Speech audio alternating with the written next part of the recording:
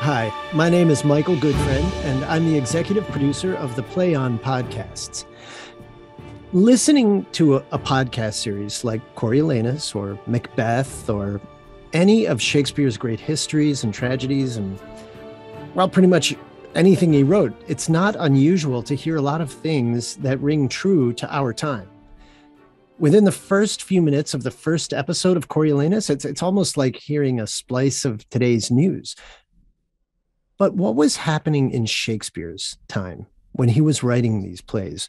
What might he have been seeing and experiencing that made him want to tell these stories the way he did?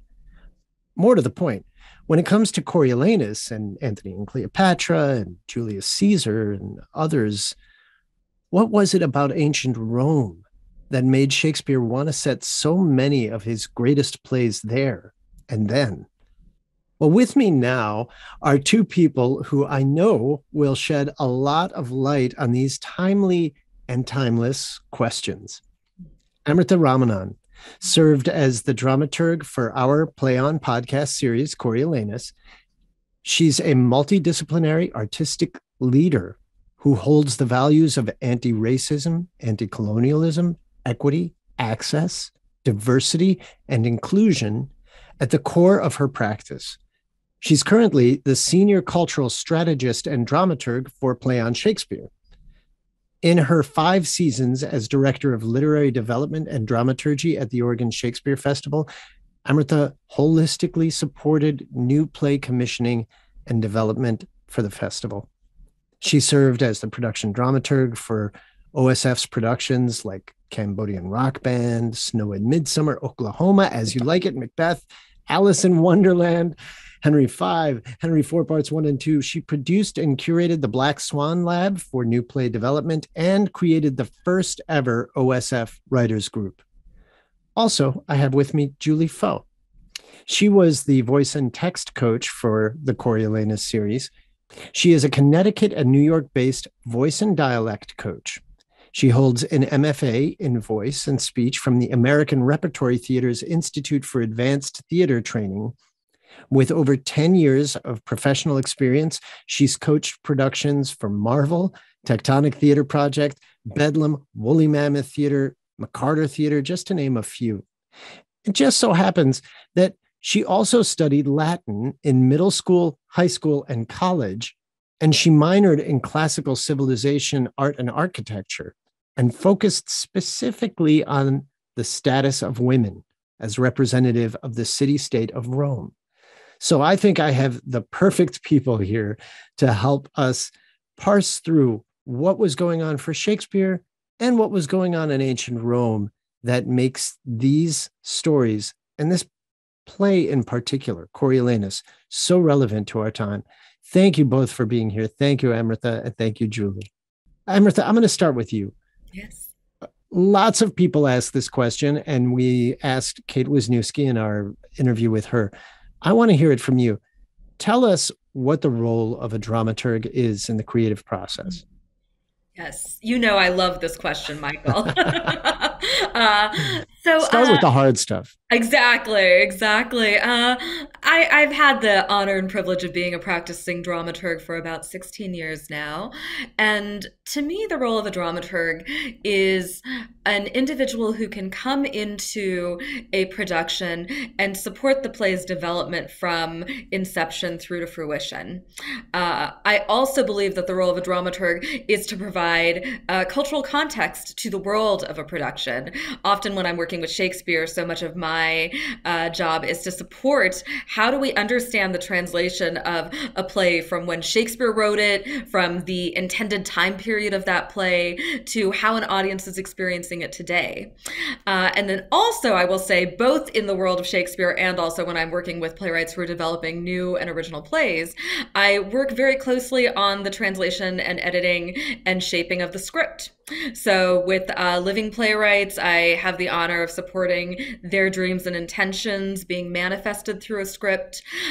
With a script such as San Jose's translation of Coriolanus, I had the opportunity to work closely with Sean and director Kate Wisniewski on the edit and the cut of the script for the podcast. And I really do feel with that, the play's the thing. The script to me is always the foundation of dramaturgy, and then I build my work from there. Thank you so much. That encapsulates things beautifully for us. Julie, tell us what your role is as a voice and text coach. What do you do with the actors? How do you help them prepare? And how do you prepare as well? Thanks for having me today, Michael. So my role as voice and text coach has some variety in it as well. As preparation, it involves close readings of the script, investigations of the language, any vocabulary that might be not as familiar to a contemporary English-speaking audience, and also the structure of the language. So much of Shakespeare's work is written in poetry, in iambic pentameter, so there's a structure to that. And some of it is written in prose without a particular rhythm or meter to it. So identifying that, identifying figures of speech, the way that Shakespeare used language, certain rhetorical forms, which he inherited from writers in the ancient world, from ancient Rome and Greece, and sound devices like repetition of certain consonant or vowel sounds. So I'm looking for that in the text before I even get to rehearsal. And then in rehearsal, I work with the actors on how to use their voices in a healthy and expressive way, and also how to use that language in an effective way that will serve the play, serve the director's vision, and hopefully make it as intelligible to the audience, a contemporary speaking English audience, as possible. Julie, describe what you learned when you researched women in ancient Rome. So the research that I did as a student around this really investigated how the role of a woman in a household, how that woman was functioning, how secure that woman was directly related in the minds of the folks, the men who were in power in ancient Rome, how that directly reflected the status of the city-state itself. So in particular, in relationship to our play, to Coriolanus, one of the most famous instances of this is the rape of Lucretia, which happened just a couple decades possibly before Coriolanus was purported to be alive, before this play was supposed to be happening in ancient Rome. That an outsider came into the household of Lucretia and was able to sexually assault her. And so that man, Tarquinius, was then expelled from Rome, and that was happening at the same time that Rome was becoming a republic, that the kings of Rome, that a system that put one man in control and power was being broken down and being changed. And so that's just one example of how the Romans sort of viewed the security of women in the home as being representative of the whole city-state. Who was Lucretia? She was the wife of a Roman nobleman, Lucius Tarquinius Collatinus, and she was raped by Sextus Tarquinius. So she's the wife of a nobleman in Rome, but she's also the subject of one of Shakespeare's epic poems. So right. There's that connection as well. And then the epic poem is called the Rape of Lucretia, right?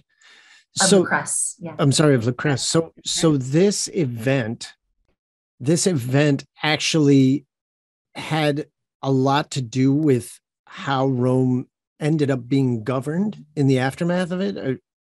It was happening at the same time. Yeah, I would say it was part of that impetus to expel the kings of Rome and to establish a government that had checks and balances of some sort, that had distribution of power over among more people. The man who sexually assaulted her, Sextus Tarquinius, was actually an Etruscan. So he was an outsider. He was not a citizen of Rome, which is a key part of this story as well. That it was able, someone from outside of the city-state, a potential enemy, was able to literally come into, right, to penetrate a household in Rome and take advantage of a noble woman in her own home. And so Rome, the city-state of Rome, reacted to this and took steps to protect households, to protect women. Yes, and to protect the whole city-state from potential invaders. This is interesting. Okay, so because my limited understanding of the context of Coriolanus, Amrita, is that the play takes place right at around this exact time, right? When kings were being expelled, or there was war against the Tarquin kings. Am I right?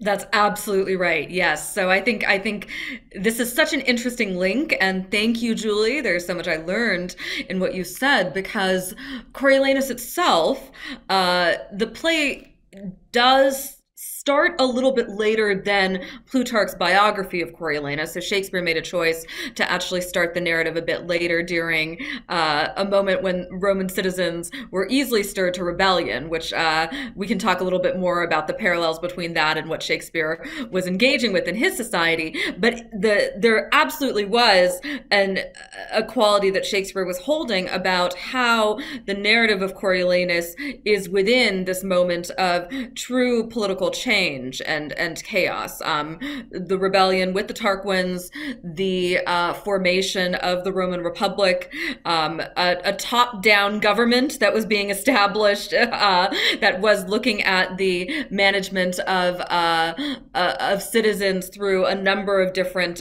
forms of disparity. So there is absolutely a really interesting connection with time in this particular moment that I would argue also, I think, really paralleled how Shakespeare was looking at this transition from Elizabethan to Jacobean England and looking at the shift there. At Shakespeare's time, when he wrote Coriolanus, there was political chaos, or there was upheaval happening. Can you describe that a little bit more? Yes. Well, what I will start by saying, there was quite a bit of societal change and chaos. And I remember in 2020, there were so many articles that were shared amongst many artistic circuits that said that King Lear is the play that Shakespeare wrote during the plague, and is trying to inspire artists to write plays like that. Because coronavirus was raging, and so exactly. Somebody was going to come up with the next King Lear. With the next Lear, exactly. Which I think is very unfair to playwrights. Playwrights need to also be able to be driven by their own desire and also take care of themselves when there is, a plague affecting our society. But I'm here to say that is actually not a fact. King Lear predated the bubonic plague in England, and Coriolanus is actually the play that was written during the plague, believed to have been written in 1608, and this was slightly after the plague created a number of closures around England. It's said to be in late July of 1607 is really when we started to experience the bubonic plague very fulsomely. And at that time, we were dealing with many different conditions in Shakespeare's world. There were major agrarian revolts that were happening, where there was an attempt of what James Shapiro calls agrarian capitalism in Shakespeare's day. And this attempt also within the politicians of the time to try to manage the citizens through different forms of taxation, different forms of withholding food, withholding supplies. So we're starting to see the way in which top-down government is really attempting to control the population. We also are dealing with the end of Queen Elizabeth's reign, even though that certainly happened years before, but into kind of a fuller Jacobean society. So there is a transition of leadership that we are also dealing with, the transition of a very new leader who is attempting to engage with society in a time of true chaos and crisis. So And this opening of the first episode where the people are clamoring for food would have rung very, very true to Shakespeare's audience at the time. They just experienced this themselves. Before we go any further, let me talk. You all really are ready to just die before starving to death? First, you all know Caius Marcius is the chief enemy of the people. Let's kill him. I thought Shakespeare, as a dramatist, had a very pointed and intentional desire in that scene, because in the original Plutarch, which, Plutarch's Lives of the Noble Grecians and Romans, which was known to be one of Shakespeare's major sources for Coriolanus, the Romans were weighed down by heavy interest rates, and that is actually what's spoken to around the rebellion. Shakespeare made the nature of the grievance towards starving citizens in need of food supplies. And that is where the fable of the belly speech, which Menenius has, came into play. That was completely Shakespeare's creation. And I believe that Shakespeare was speaking specifically to the agrarian revolt and what he was seeing in his society. So agrarian capitalism, can you describe that? What is Shapiro, James Shapiro, by the way, the scholar who wrote the book 1599, right? That's right. Yes. And Year of Lear and many, many others. Yes. Right. So what was agrarian capitalism? Yeah. So what Shapiro was speaking to, and what I've researched this. I've been very curious about this because I always love to learn more about the context of a play, how it was created. Is at the time this had happened just a year before Shakespeare likely wrote Coriolanus. There were thousands of laborers who were experiencing closure of common pastures, of pastures where laborers used to be able to have more freedom to grow and to manage their own crops by wealthy landowners. And that apparently during this time, the landowners were able to receive support from the authority at the time to be able to then crush these revolts that the laborers were having. So we're essentially dealing with individuals who before had a bit more openness in terms of their use of the land, their ability to grow crops, and now it's being contained by, so to speak, the 1%. And anyone who would protest would essentially be killed or be heavily oppressed. So I think we can see the parallels of today as well. I mean, there's so much about the wealth disparity that Shakespeare was really looking at in that form of agrarian revolt that really speaks to what we're currently dealing with and what we just dealt with last year. Julie, I want to go back to something that we were talking about early on in this conversation and just ask you, from what you know, and based on what you're saying, were women treated better than they had been historically in ancient Rome? Not really. It depends on what women you're looking at, but the women, the wives of the patricians, of the senators, of the sort of upper class were mostly, I'll go as far to say, ornamental. They were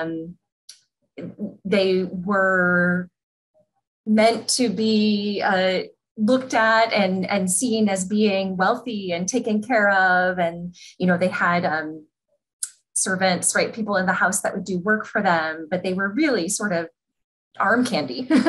So protection of women was protection of property. Yeah. Yeah. it had nothing to do with actually respecting women. No. They were representatives of, like you said, property as well as the city-state.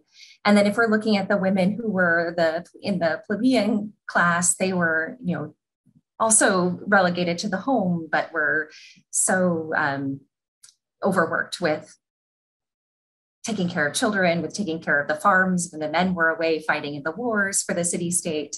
So they were not given the rights that men were.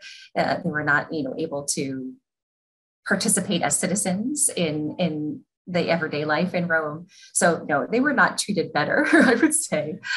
What drew you to that particular subject, to women as representative of the city-state of Rome, when you were doing your studies?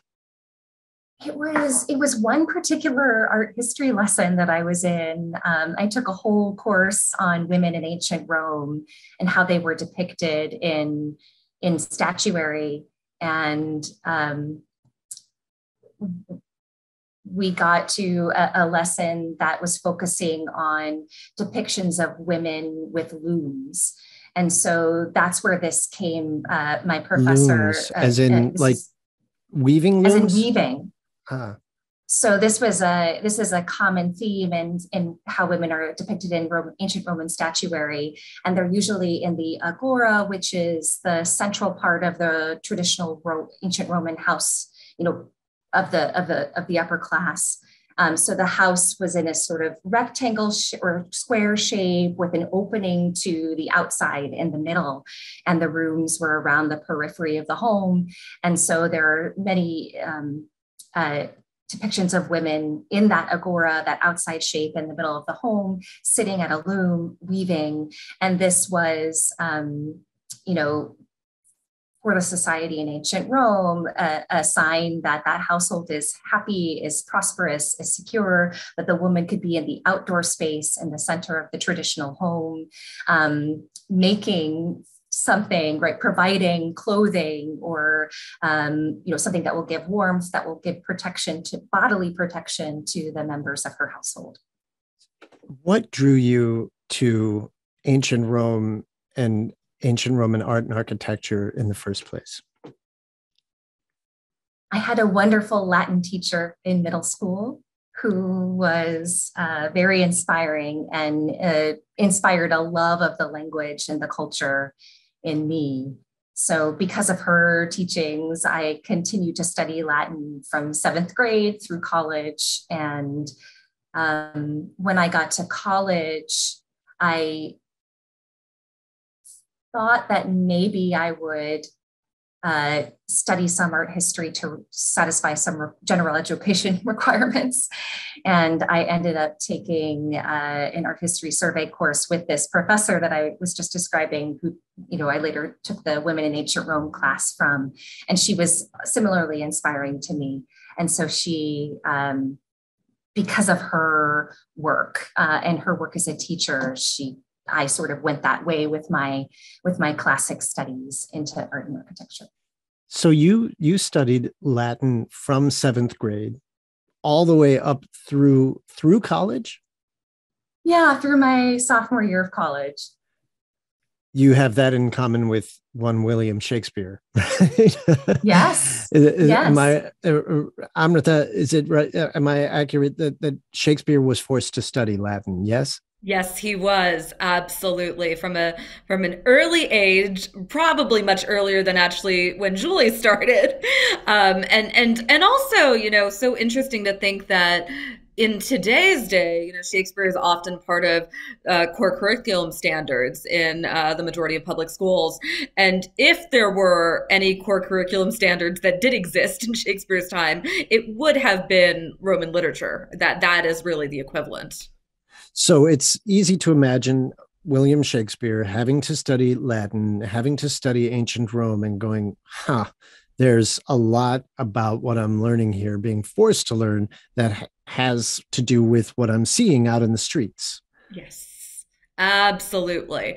Absolutely. I think in the way that we quite consistently, when walking with Shakespeare's work today, are approaching the parallels of Shakespeare's time to our time, I think Shakespeare was doing the exact same thing between Roman society and Elizabethan and Jacobean England. Did these plays, like Coriolanus, was he commissioned to write them? Do you think he just happened upon them and decided to write them? Do we know? It's so interesting, Michael, because it is truly a variety. You know, we do have some records that show that Shakespeare was commissioned, and we are familiar with the patronage that his company received. There are some plays that are very much theorized to have been an invention of his own.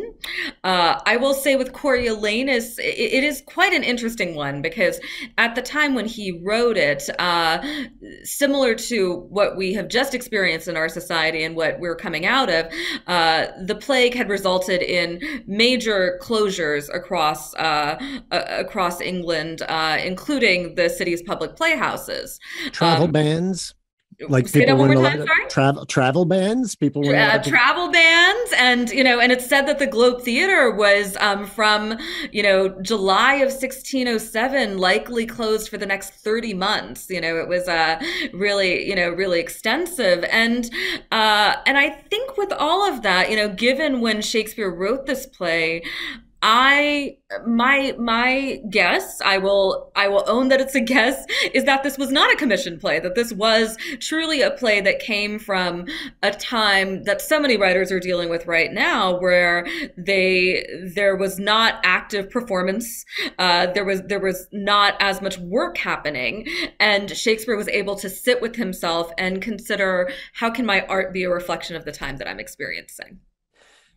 Was he taking any kind of personal risk in telling this story, do you think? I absolutely think he was. I think, it is, I often think that it's highly risky and courageous for writers to speak to the oppressive and systemic structures that exist in their times. And given that Shakespeare had and would continue to receive so much patronage from those in authority, I think a play that so brilliantly speaks to the oppression of that authority to the common people is absolutely a risk. And I just think it's so fascinating to see how intentional Shakespeare was, how even with Coriolanus is not painted as the hero of the story. He comes in the first scene, and he mocks the starving citizens and talks about how desperate people should pray as opposed to demanding relief. They'll sit round the fire and act like they know what's done in the capital, who is to rise, who thrives and who declines, take sides and give out projected alliances, making parties strong and weakening those not standing their way beneath their beaten shoes. They say there's full grain. If the nobility would drop their pity and let me use my sword, I'd make a quarry with thousands of these quartered dogs as high as I could pitch my spear. I think that resonance which I think speaks to Shakespeare as a populist. I think Shakespeare with this play, I hope, was able to speak to the marginalized voices of his society, but absolutely took a risk with those who did own land, did carry wealth, and did often support him in those means. Does Coriolanus relate to any of the politicians or the military leaders of Shakespeare's time, to your knowledge? It's interesting. Shakespeare, I have not found anything in my research where there are theories about specifically who Coriolanus could refer to in Shakespeare's time. I would guess that it is more of a composite. I think that Shakespeare altogether was looking at leadership and looking at the complexities of leadership and looking at the challenges of leadership, and finding in Coriolanus a character that I think has such a broad arc and so much contrast, and looking at, wealthy landowners and shareholders, looking at King James, looking at, I think so many different individuals, and trying to form, what happens when leadership is engaging with power and systems of power.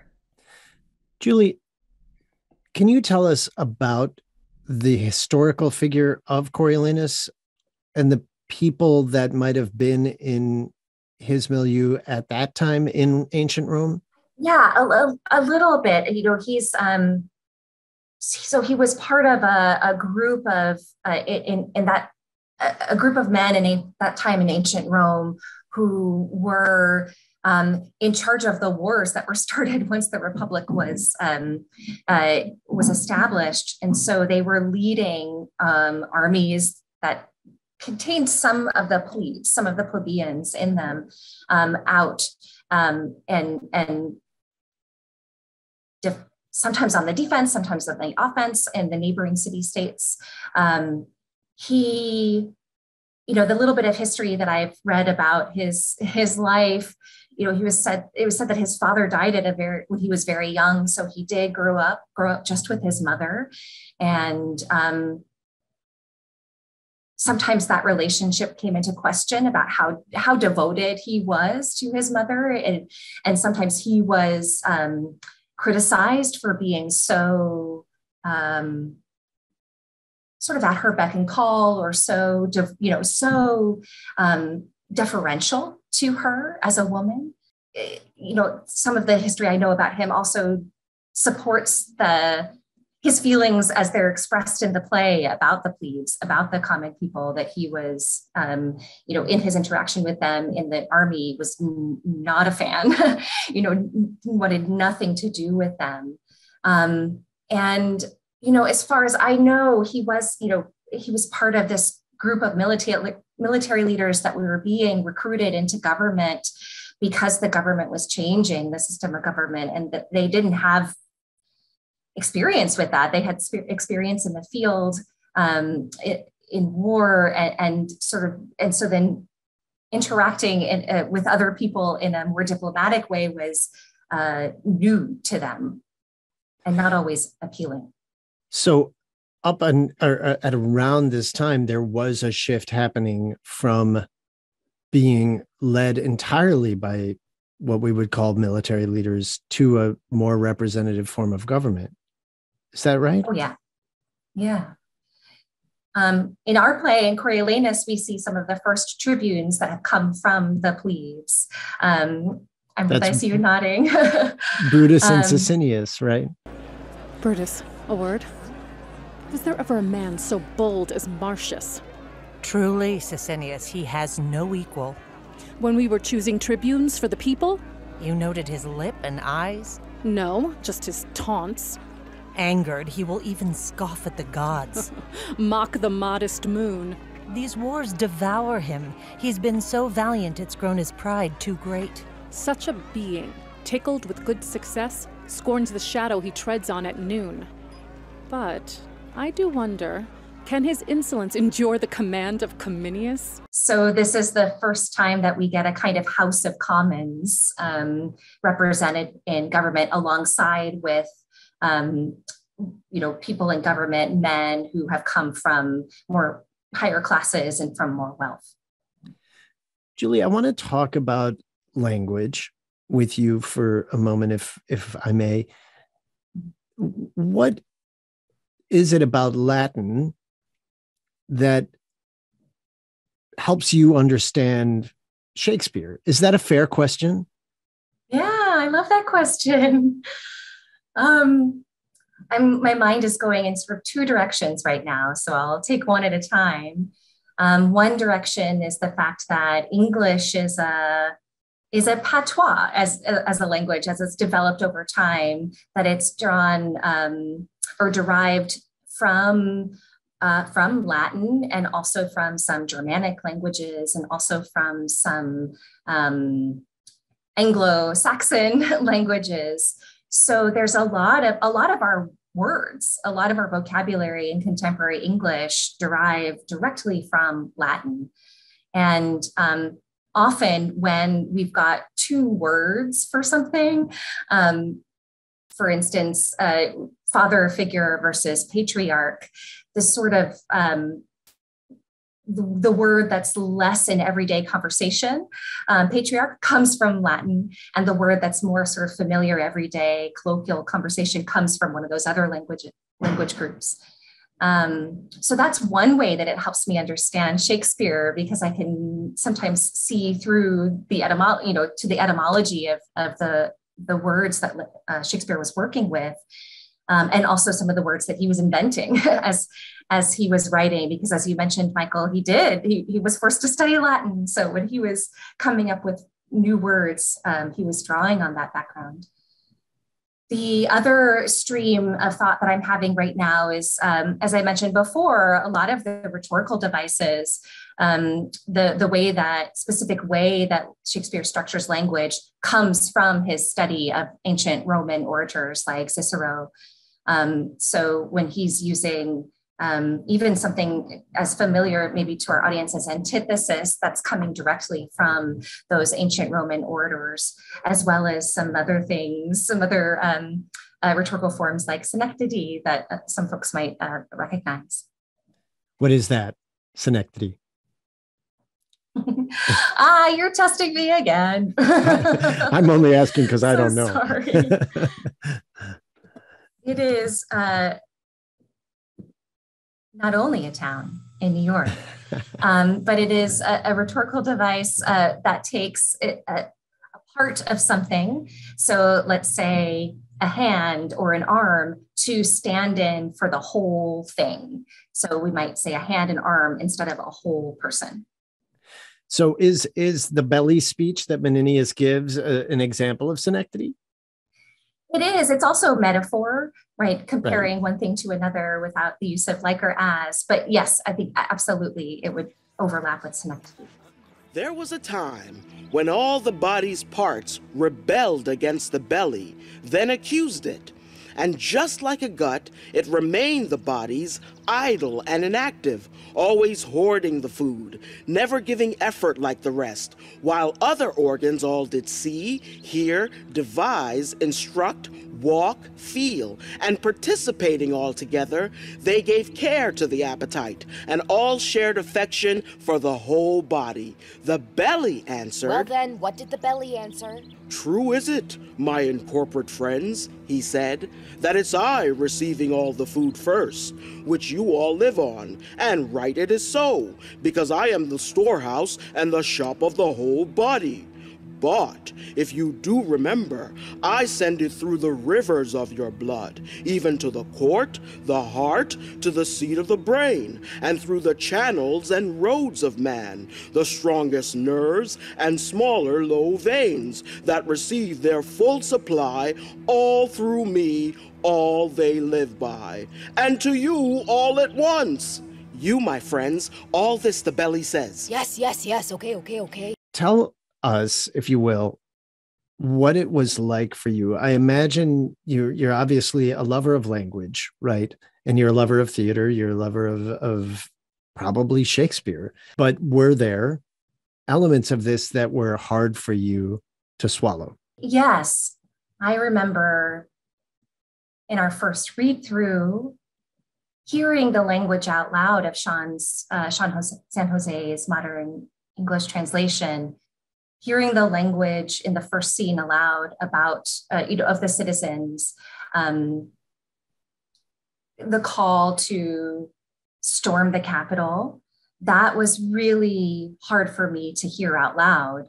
Surprisingly different from reading it on my own, in my own imagination, but hearing that language after witnessing the insurrection on January 2nd was really, really hard.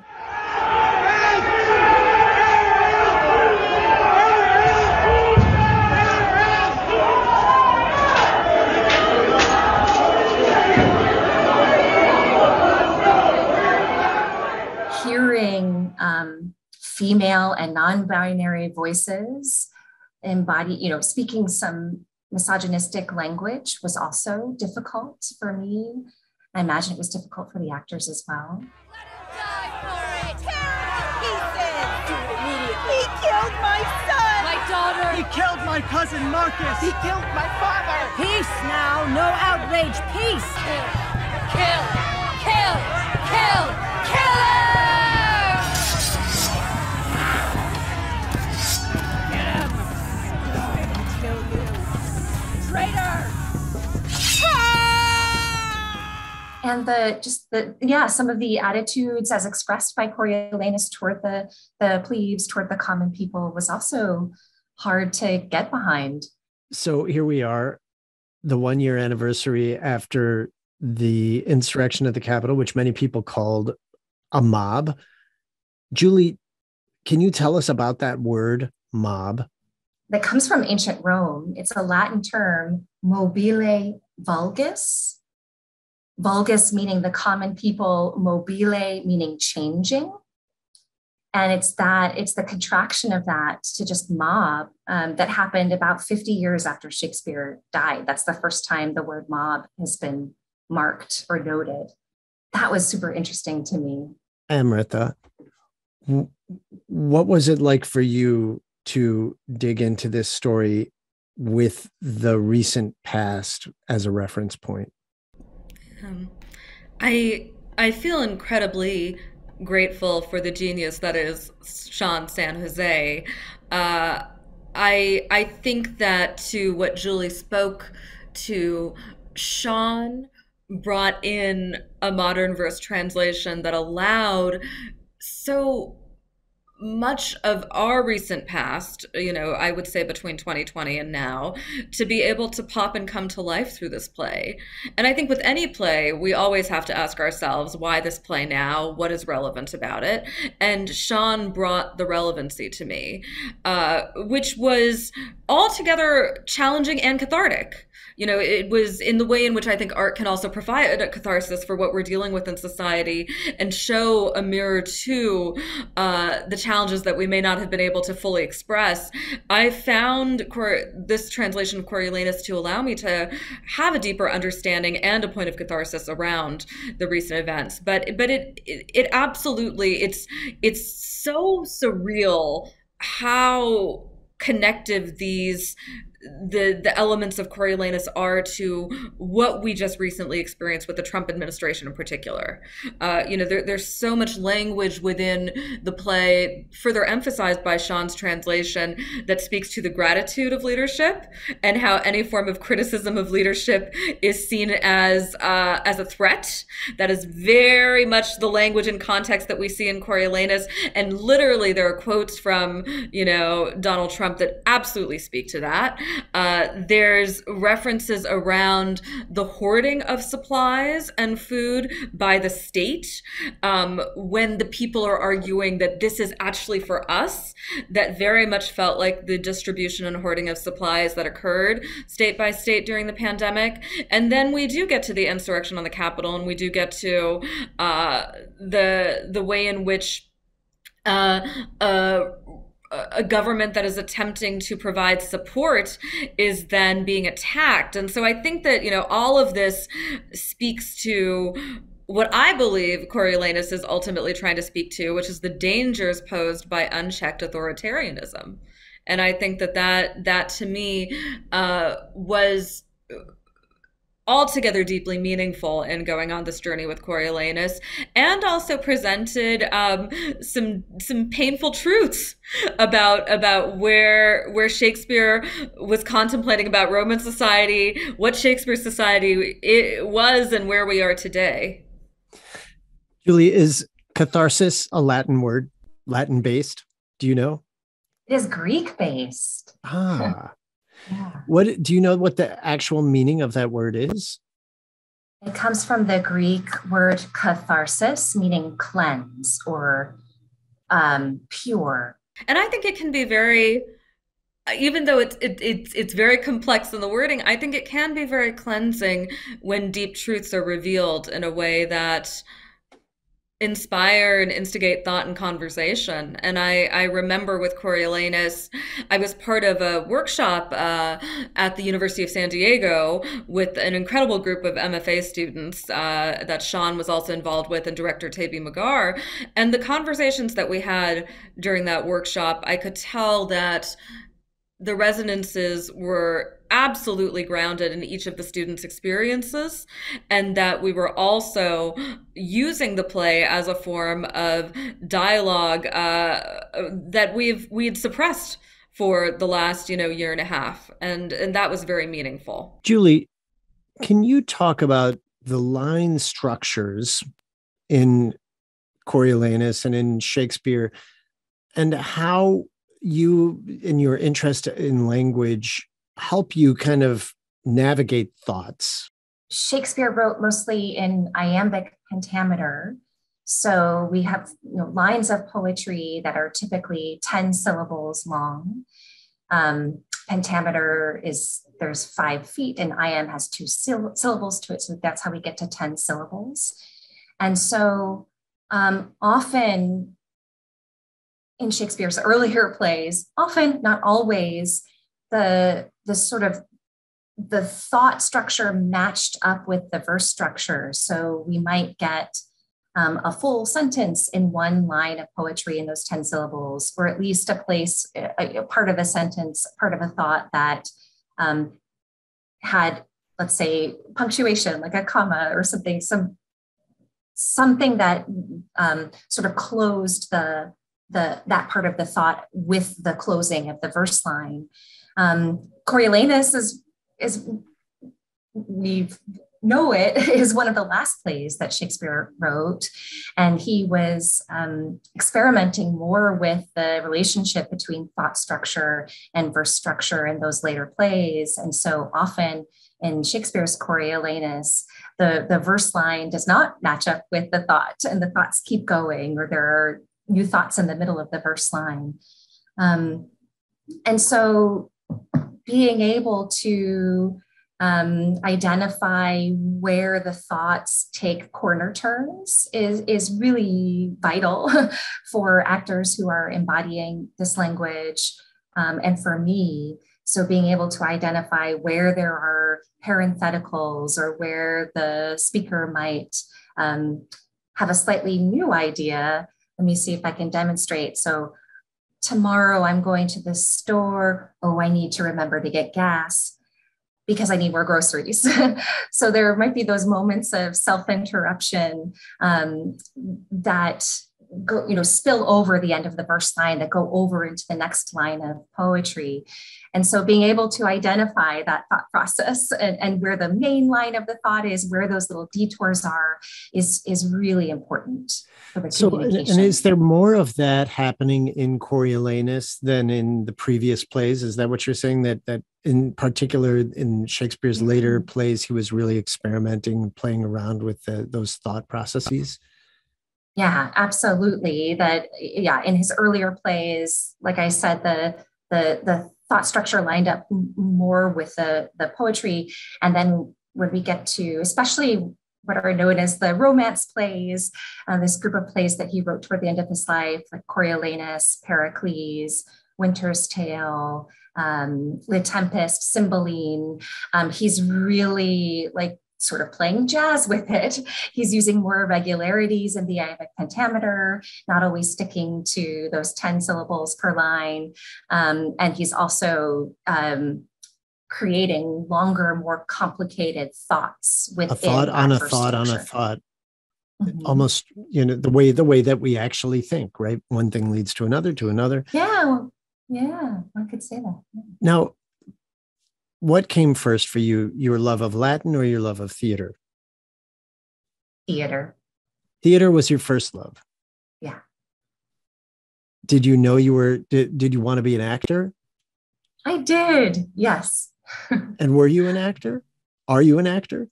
I was. I'm no longer an actor. I was an actor up until a few years after I was out of college.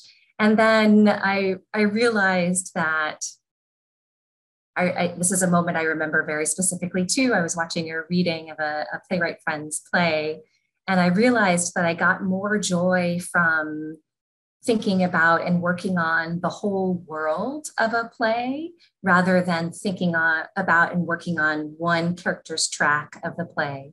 So voice and speech training was part of my favorite part of my actor training. And in my thinking, it joins a lot of the different aspects of performance. It's sort of at the nexus of playwriting as well as acting, and even being able to understand what's happening in terms of breath and language can be helpful to directors. And so that's when I decided to focus my energy on training more in the world of voice and speech and text. So voice and speech and text, do you feel like it is the synthesis for you of the love of theater and the love of language, the love of Latin? Yeah.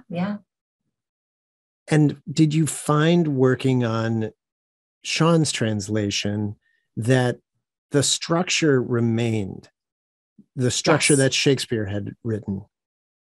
Yes, remarkably so. When looking at the two versions of the play side by side, it was really easy to see how much, Sean did a brilliant job, I think, of that, of taking that thought structure within the verse structure and changing the vocabulary to a more contemporary English vocabulary. So following the thought and all of the sort of the original language, in a sense, remains even through translation. Absolutely, yeah. Amrita, do you think, is there a relationship here in terms of, so Shakespeare was taking, as you said, Plutarch, right, and repurposing it. Is that in a sense another form of translation? Absolutely. I do believe that Shakespeare was a translator. He often looked at the sources of Plutarch, of Thomas North. I would say almost every play that engaged with a historical context, there were often multiple sources, at least two, sometimes three sources that Shakespeare was engaging with, and then translating story, translating language. So absolutely, he was very much in the process of translation. So when he was writing, he was taking stories that existed hundreds of years ago, repurposing them, translating them, adapting them for his time to speak to truth to power, in a sense.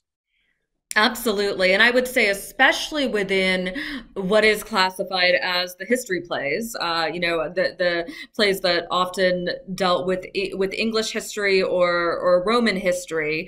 Although arguably, he did use sources for Mackers and Hamlet. He definitely was looking at Scottish history and Danish history. But yes, he was absolutely considering the original source, considering the context in which the story had originally been documented in whatever way, and then creating a dramatic translation from there. Is there a distinct shift in Shakespeare's plays from Elizabethan England to Jacobean England? And can you describe that if there is?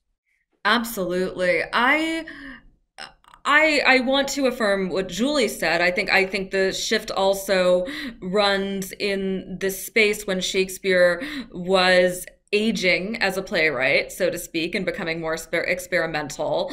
So I believe what I've really tracked is that during Elizabethan England, there were far more comedies that were being written.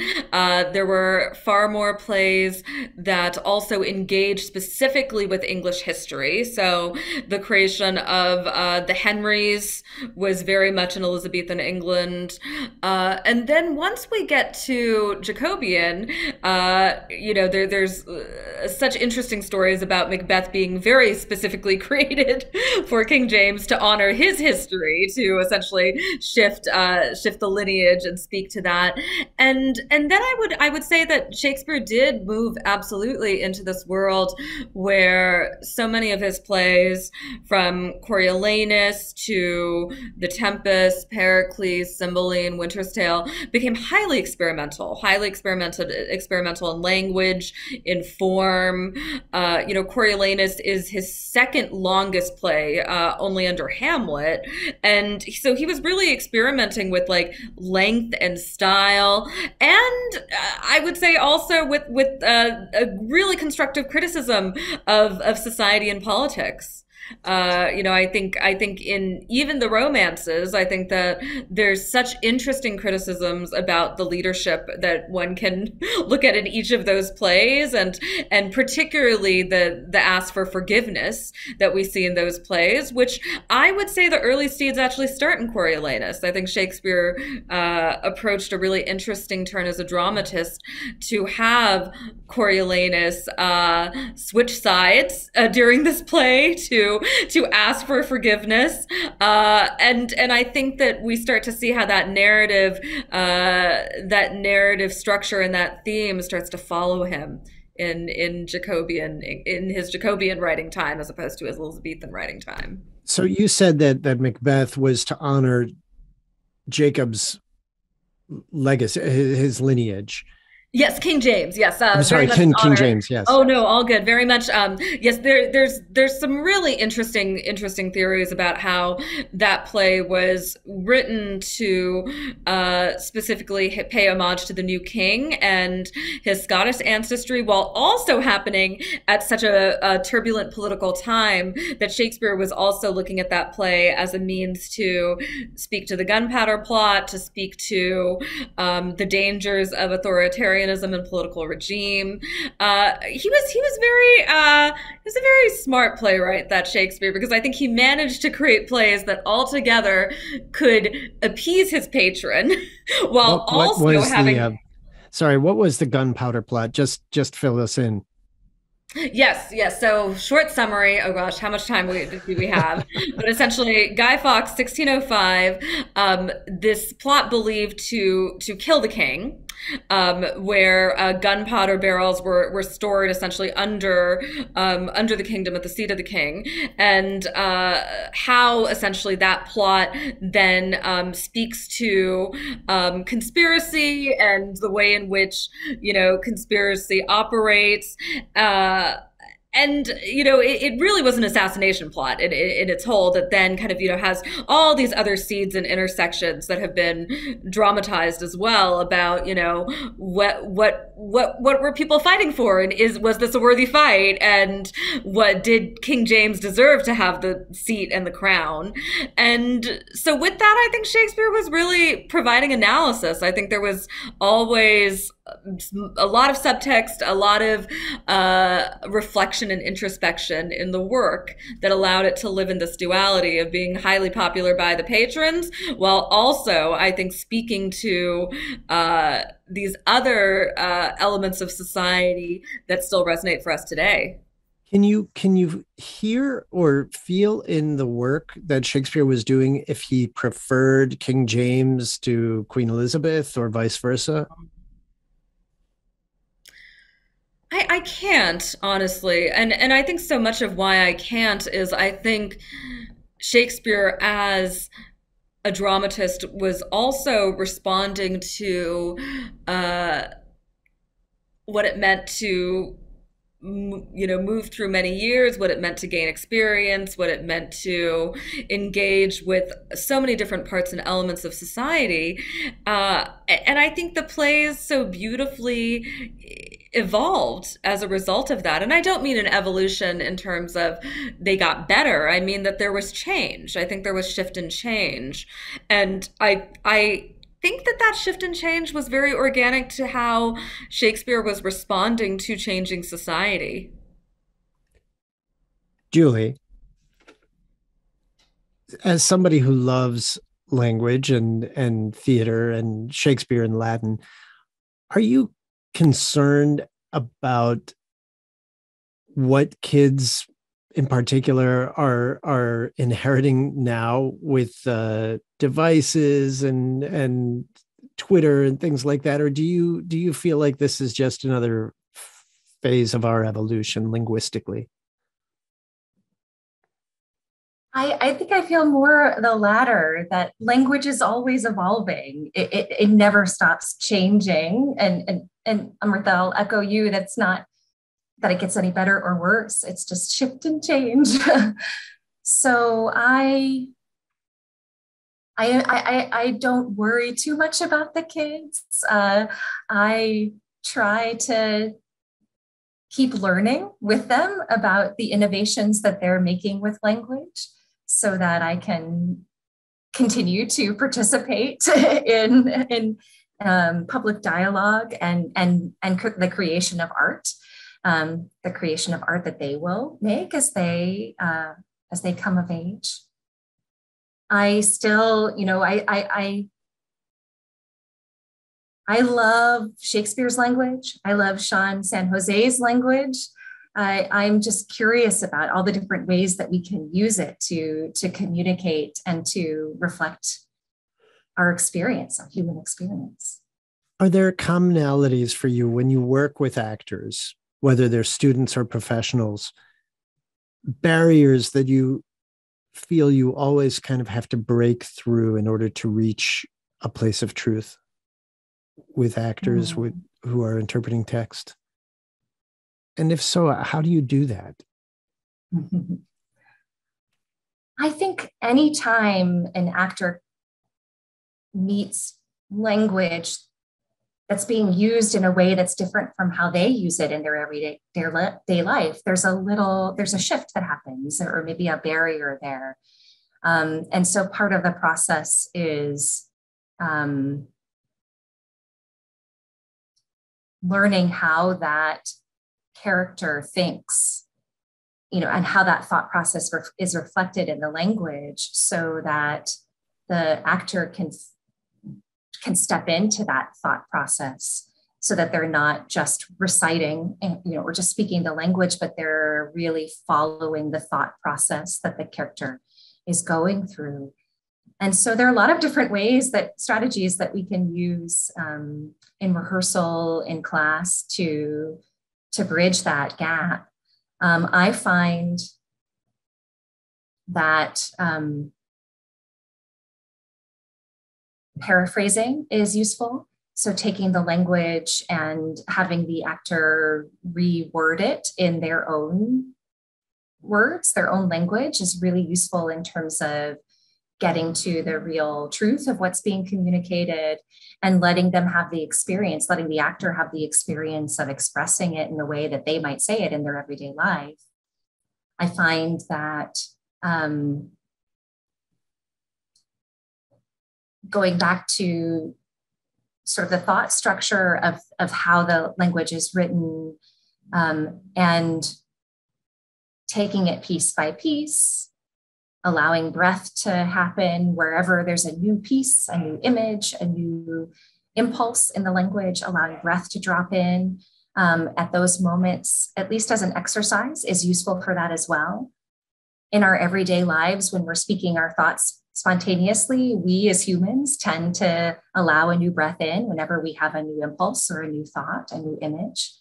And so letting the body have that experience that the speaker would have in the first time they spoke the language could be useful in terms of getting the actor to feel more comfortable with that thought process. So there are a couple of strategies that are coming to mind right now. So actors need to be reminded to breathe.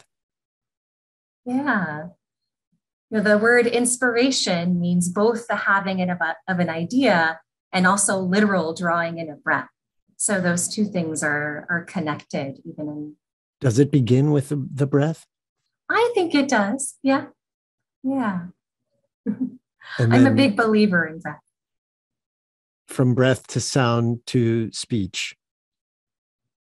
Yes. And then the thing that even comes before the breath is the thought, is the idea or the need to communicate that then inspires that breath.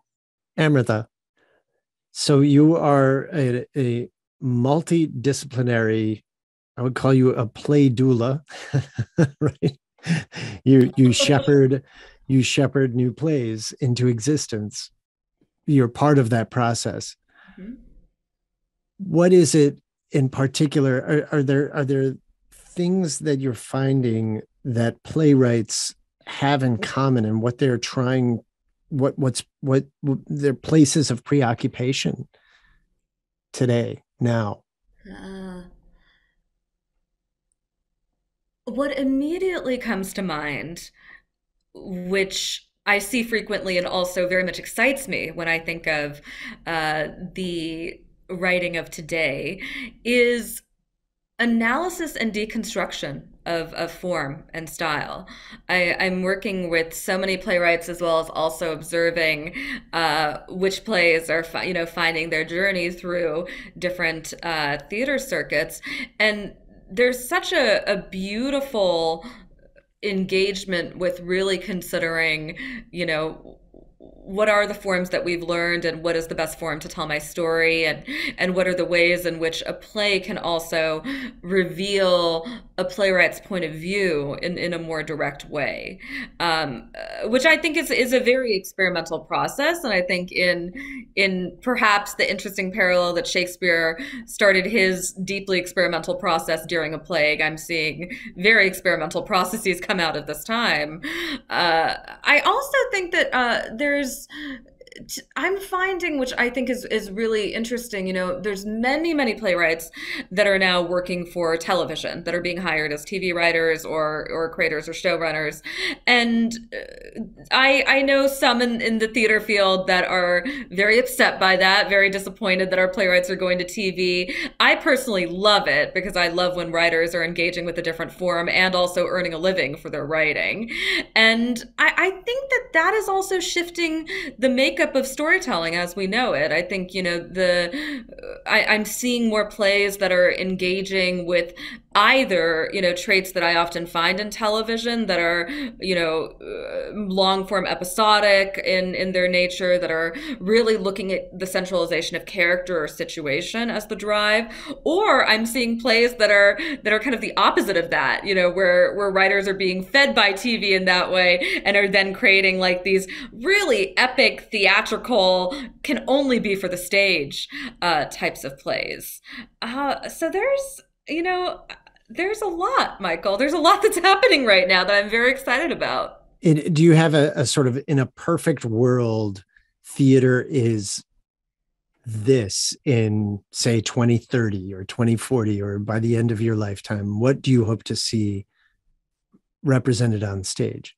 Yeah, I would love, there's so many conversations that I'm seeing right now about how what's on stage, the desire for what's on stage to get closer to the global majority representation, and really speaking to the storytelling that is far more representative of populations that have often not been on the stage. And my dear hope, but I believe it will be true for 2030 and beyond, is that we'll see it more and as a result have to fight for it less, that it will actually be the truth of what we see on stage.